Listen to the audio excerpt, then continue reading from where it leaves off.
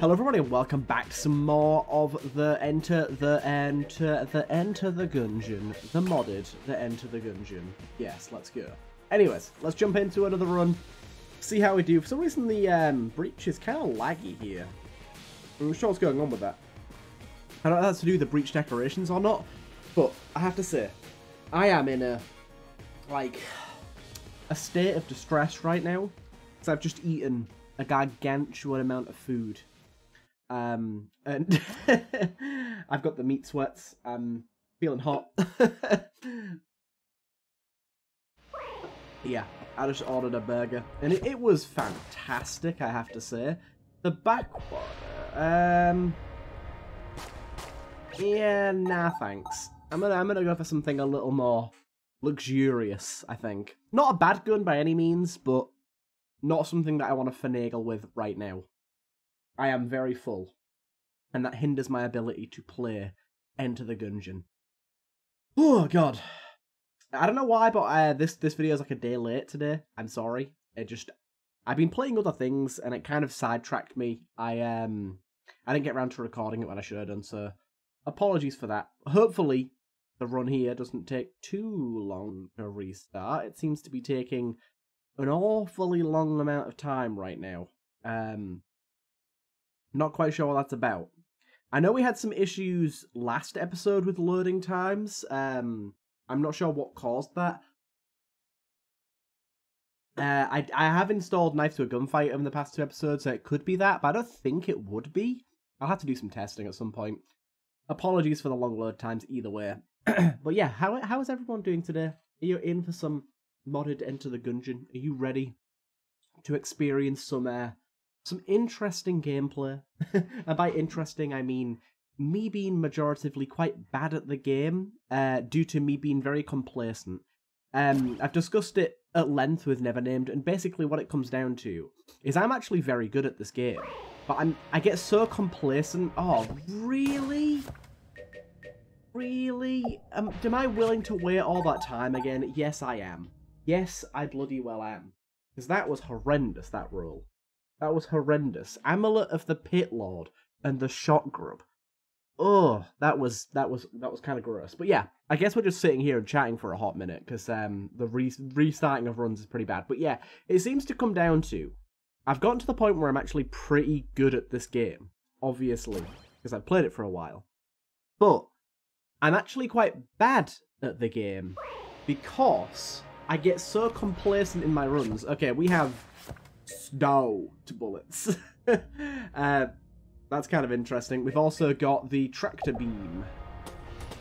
Okay, the flat bullets doesn't increase damage. It just says increase damage. It doesn't do anything else.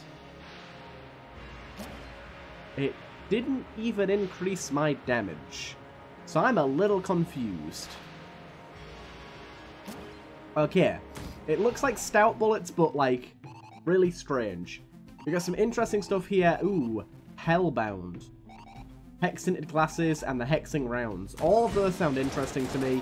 The tractor beam pulls enemies close, does a good bit of damage. I like it. It's definitely going to be dangerous, but I'm going to use it nonetheless. I really like it, actually. I also do apologise at the minute. I am kind of ill. You'll be able to hear it in my voice. Ooh, that was not a good idea for me there. Yes, I don't know what's going on with the flat rounds or whatever they were called, because it's not doing what it should be. 1 second. Sorry, I have to blow my nose real quick. No, not quit to desktop. What are you doing? Okay, slightly harder room here. But yeah, it doesn't seem to be doing exactly what it's supposed to be doing for some reason. I'm not quite sure why that is. Ooh. I think tractor beam we just got to use from a decent distance here. Use it from a decent distance and we'll be fine. Grab that as well. I'll come in here, because why not? Just in case we get a map man going on. But yeah, I've kind of gotten to the point where I'm getting like really complacent about my gameplay. In the way that I just kind of think that I'm good enough to kind of no-brain play the game. And it's gotten to the point where I do that so often that I get myself killed quite a lot. So I'm going to try and play reasonably well here. And by that I mean we're going to play exactly like I normally do.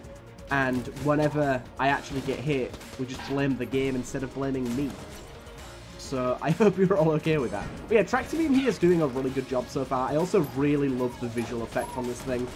It's got a really cool, like, glow to it. Makes the gun look very, very cool. And the Tractor Beam-esque idea. Like Nevername said before, it would be cool to see, like, the enemies get ascended to the sky when they die.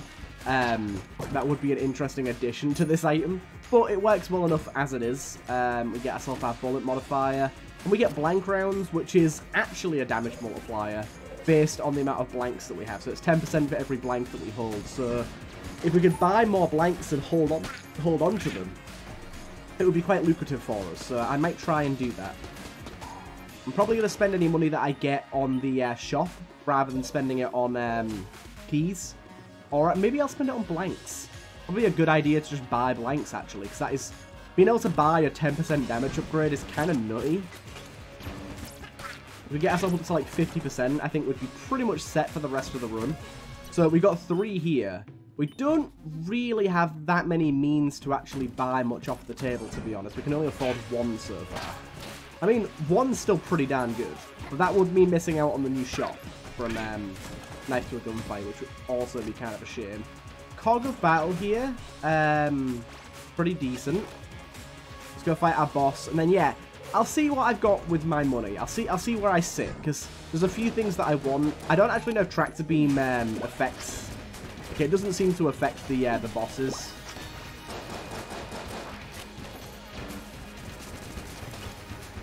Also, it seems like Cog of Battle is really, really, really good with this weapon, because it doesn't need to reload very often. So we're just getting the bonus for, like, a very long time. And it seems to be doing great damage. Pretty happy with that. We did get our little portal here. We also got whatever the hell this thing is. This thing has rings, right? Yeah, okay. This thing's decent. It's like a good assault rifle. Oh, this thing pulls me forward. So we've got... what a combo of items. We've got a Tractor Beam. So this is from Once More Into the Breach, and this is from Planet Side. This one pulls us towards enemies, and the other one pulls enemies towards us. What a strange combination to grab. Right, what we got here?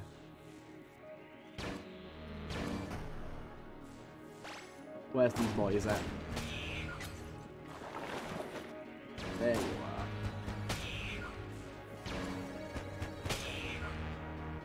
are. Okay, right. What we got going on here? We got Patience, Gunslinger, and Gunslinger. I'll take Patience because I don't know what that does. We'll find out, I guess. Right, so back to the original shop. Why is there no teleporter near the what? To be fair, why is there not a teleporter in the starting room? That seems odd to me. There should be a teleport station in the starting room. So we can buy the Hellbound, which I kind of want to do. That lowered our speed and it's given us a trail of fire. I'm going to guess that's all it does. Move slower and get a trail of fire. An abnormally hot ball and chain that feels heavier than it looks. It whispers your name and drags fire into the earth. Pretty decent, to be honest. It seems to, like, the trail lasts for a long time. So we'd probably be able to kill enemies pretty easily. Also, I'm assuming it just gives immunity to fire in any fire that we can end up finding. So that in itself is pretty good. Also, it just kind of looks cool. I like the way the trail's quite thin. I feel like in Gungeon, whenever there's anything that applies a trail to your step, it's always like this thick line of fire, or thick line of goop, or slime, or poison, or whatever you want to call it. But I don't know, I kind of like the way that it's really thin with this. It looks very sleek. I appreciate that.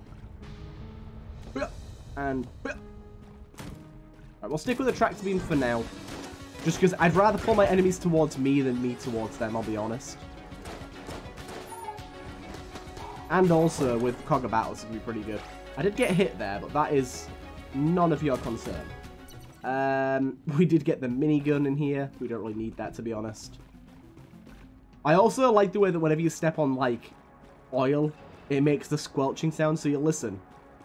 We're squelching our feet because it spawns the oil as we move. Kind of funny. Well, hello there, sir. Come towards me. You won't come towards me, will you? Oh, you will. Oh, boy, you will. What about you? Okay, you can't. Good.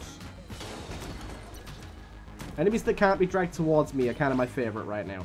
Right, let's try and use this thing a little bit. I probably want to just, like, pop it. Okay. With Cog of Battle, this thing is ludicrous. So we always want to be pulling back, obviously. But yeah, with Cog of Battle, this thing is, I'm guessing it's really good without it, but with it, it's especially good. It's like 1-2-shotting some enemies. It's just a little hard to handle, but I kind of like those guns. Ooh, is this shop again? Apparently that is kind of a bug that that shop is appearing so often. Apparently it's not meant to. The USB. Intriguing. Also made a weird noise when it picks it up. Knife for a gunfight. A highly moddable space blaster with a port in the handle for a memory drive to be inserted. Reload to scan enemies and copy their traits for the next clip. Oh, damn. Does that say reload to copy their traits? Let me just make sure. Reload to scan enemies. That is a very, very, very cool idea for a gun. I'm interested to see how this works. Right. Oh, okay, I've got to, like, fire a thing at them.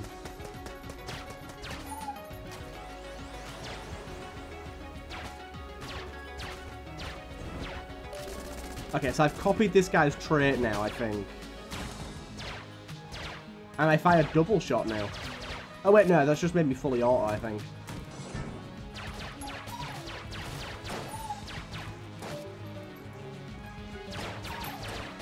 That's giving me some fire rate.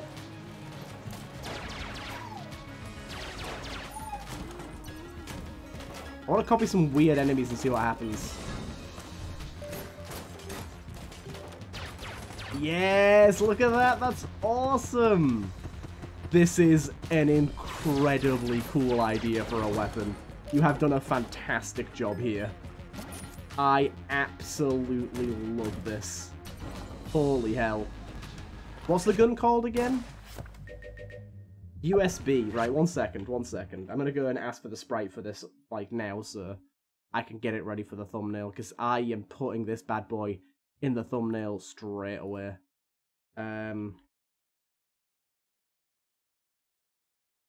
I have the sprite for USB? Depends if they're awake. I don't know if they're awake right now. But anyways, let's continue onwards, because I like this a lot. Now, I wonder what it does with modded enemies. I'm curious to know.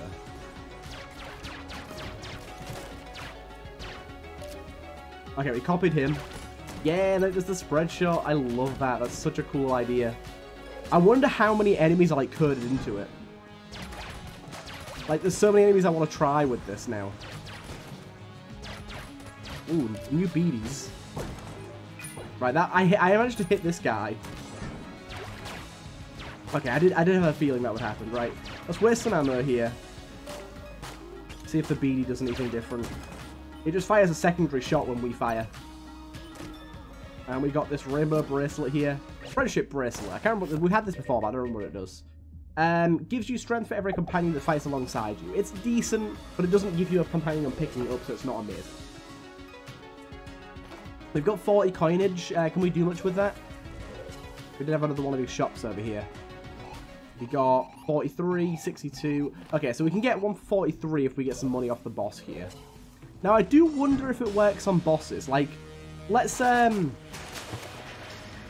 fight you as standards. Oh, it makes us immune to, like, poison as well, effectively. I fired out a bunch of rings when I got hit there and didn't take any damage. I'm not sure what that's about. I mean, of course, I actually eventually could take some damage, but, like, to start with, I actually got hit by her Gorgon effect there. Man, this gun is fun, but very hard to use. Ah, we got the swan gun. I love it. I actually really enjoy this weapon. Especially with Cog of Battle for a faster reload, more damage. Right, we did get the 43 needed, so let's go back over here and buy whatever this ends up being. Boosts you after falling in a pit, less damage to jammed enemies. That's actually not very good. I'm not going to buy that. Maybe we can buy some extra blanks, potentially. Yeah, we got 2 there. Decent. Good bit of extra damage. Right. Use the Swan Gun for a bit here.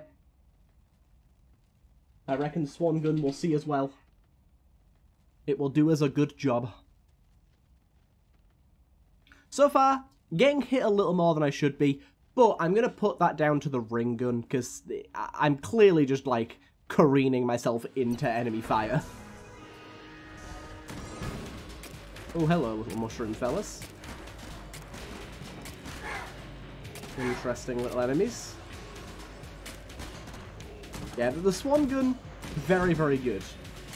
We should try and use our USB on some of these enemies as well. Everything in here died. I'm going to keep my USB as my secondary and then have it, like, ready to... Like, let's try and use it on... See what happens with this guy. Okay, so lasers don't do anything. It'd be cool if this gun, like, kept getting updated and added to over time. I'd appreciate that a lot.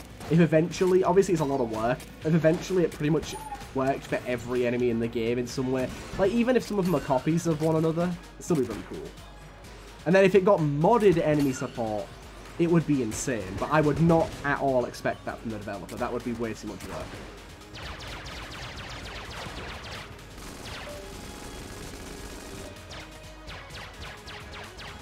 Okay, that's just regular fire. It seems to be that enemies that fire pretty normally, it copies them pretty normally. But any enemies that fire like these dudes do, it adds something different. I love these mushroom guys. I don't know what's going on with them, but they're cool. Now I wonder if like shooting one of those guys gives us an explosive shot or something. Got that key, lovely.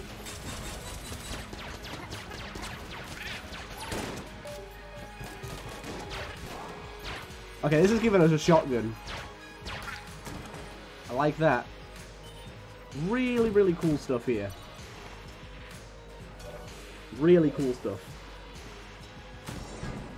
But nothing can beat the Swan. Nothing can beat the Swan.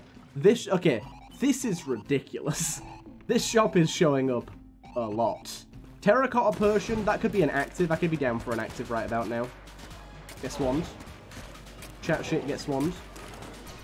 I like the way the Swan, like, darts its neck at the enemies as it fires. It just, it kind of, like, I feel like it should come with, like, a little Swan gawk or, like, hiss sort of noise. I feel like the fact that it doesn't, like, make a little honk or, like, a little hiss. I don't know. It's a wasted opportunity, really, isn't it?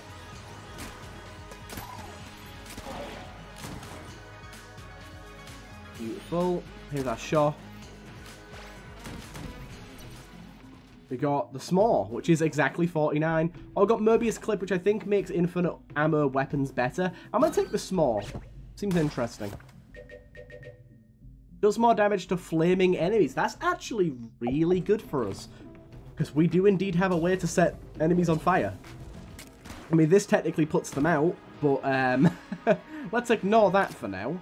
So, what we could technically do here is add a little fire here, and then shoot you for that extra toasty bit of damage. I mean, I feel like it's a little convoluted, but like not so much so. Ooh, this thing with the shotgun effect on it, very nice.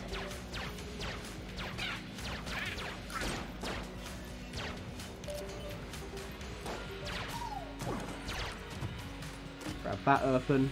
We got ourselves the copper sidearm. Okay, that's pretty good. That's decent enough. Copper sidearm. Ooh, that's actually really good. I didn't realize it pierced. That might be a boss killer, that.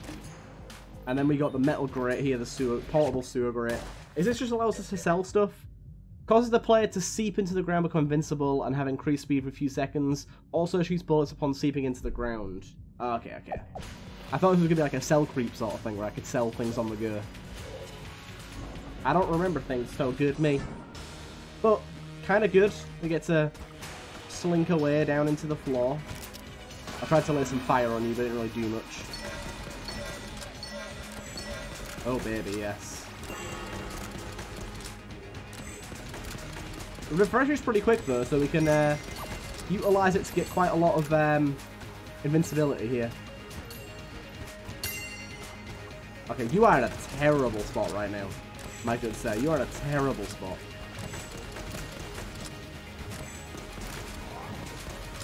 I used a blank. I lost damage for that. I'm stupid. Should not be using blanks at any time.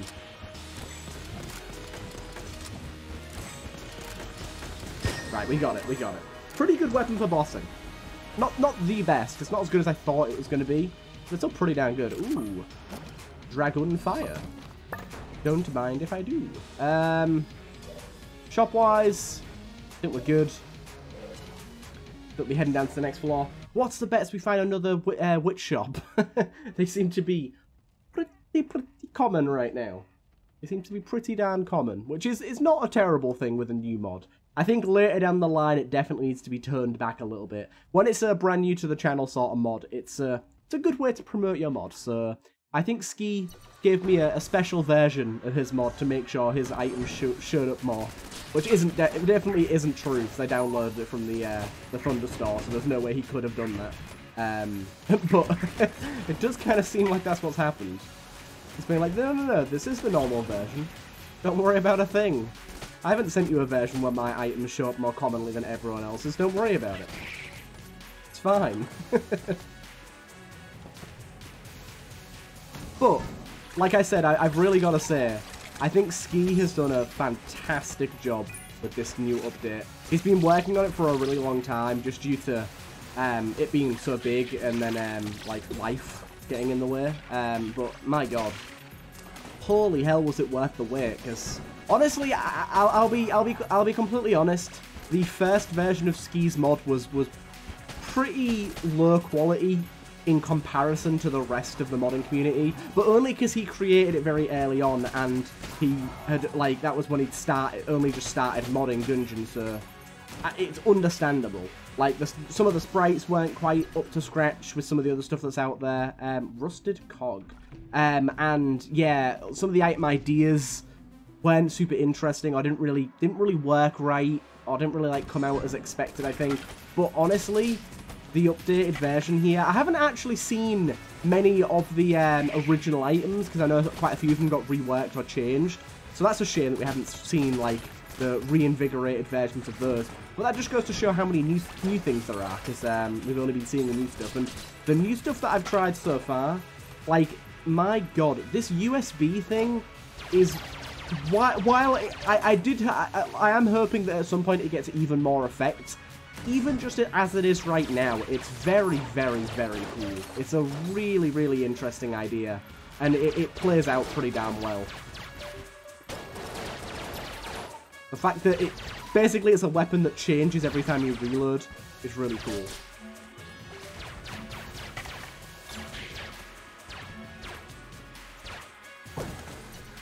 Keep it unreloaded so we can pop a shot into whatever enemy we'd like.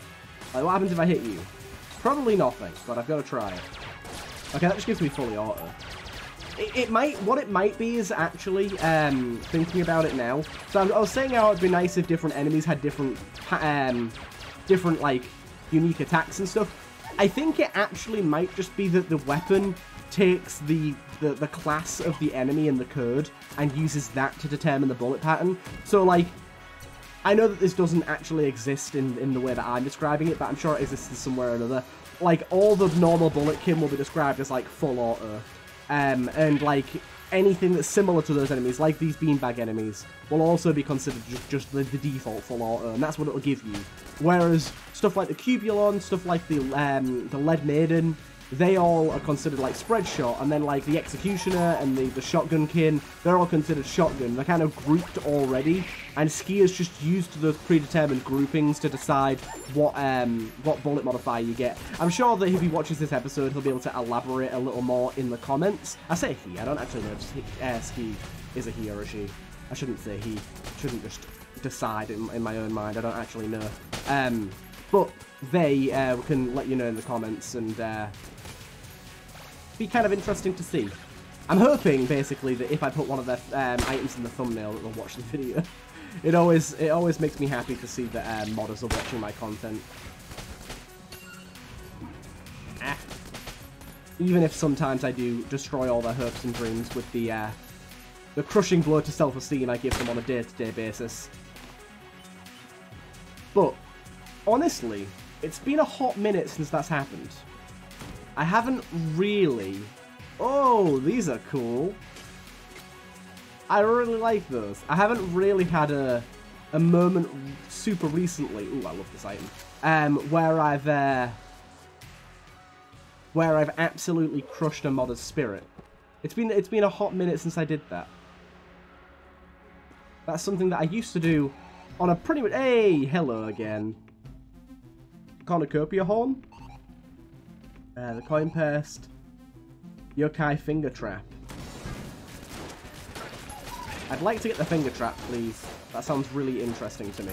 And it sounds like a passive item. The horn sounds like an active. And I've already got an active that I quite like. Despite the fact that I don't use it very much. Oh god.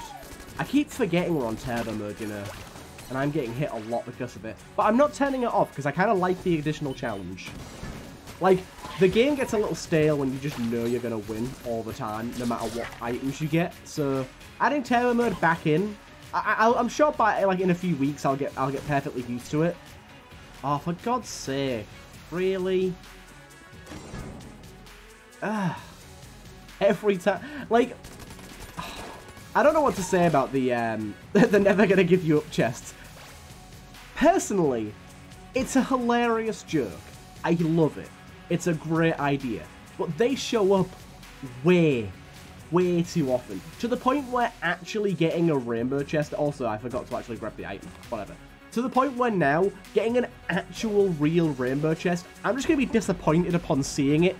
Because I'm just going to always assume it's a Rickroll chest, because they are so unbelievably common. I feel like they should be about as rare, or maybe a slightly more common, than an actual regular rainbow chest. So it should still be an exciting and surprising occurrence when you get it, not like once every run to every 2 runs. I think it'd add a bit more impact to the joke. I also think it's one of those things where it's like, it's a great joke the first 2 or 3 times, but once you've seen it more than that, it gets a bit old. So I feel like having it be a lot rarer means that the first time you find the first time it happens, it'll be very impactful. But it's not like you're gonna keep getting the joke shoved down your throat over and over again once you already know it. But now pretty much everyone that plays Expand the Gungeon has seen it, and they just kind of go, "Oh, it's fucking this again." And it doesn't really hurt anything because it still gives you the item and stuff, but still, I think it'd add more impact if it got toned down a good amount. We've got this. I guess I'll take ammo for this. Right, back over to the witch's place. Grab the finger trap because I think I can afford it now. Yes, I can. Right, we got a little follower with us by the looks of it. The spirit of mischievous Gungeoneer infests this paper finger trap. Once caught, the trap will not let go, and the ghost will manifest to laugh at you. The spirit lanterns bullets. What? This spirit lanterns bullets. The spirit lanterns bullets. Why is bullets capitalized? That's really throwing me off. Will afflict enemies with hex. Creatures with hex may be damaged upon attacking. Reload speed plus companion. Also, we have the rainbow bracelet, so having a companion actually does some stuff for us. The way that was worded confused me, but that might not be the mod developer's fault. That may be my pea-sized brain's fault, so I often cannot read, so I apologize. Reading has never been a strong suit of mine. Never. Right, come on, game. If you'd like to load anytime soon, that would be fantastic. Thank you. Thank you, thank you. Now, what are we going to use for room clearing? Because the USB's fun, but I feel like it's kind of lost its potency a little bit this late on. Maybe Goose? Maybe the Swarnoff? Oh, hello again. How are you this fine day? Totally not done on purpose. There's a bit of that hex coming on. Okay, the Sworn-Off isn't that good. Maybe we'll just go with the Deadly Gun. Because it does do a lot of damage if we buff it up. We've just gotta keep our distance and stay reasonably safe. Now, a death is very imminent right now, I realise. So using this gun probably isn't the best idea. Okay, extremely imminent now. As I said before many a time, I've gotten pretty bad at this game recently because I've gotten too good at it. That definitely helps.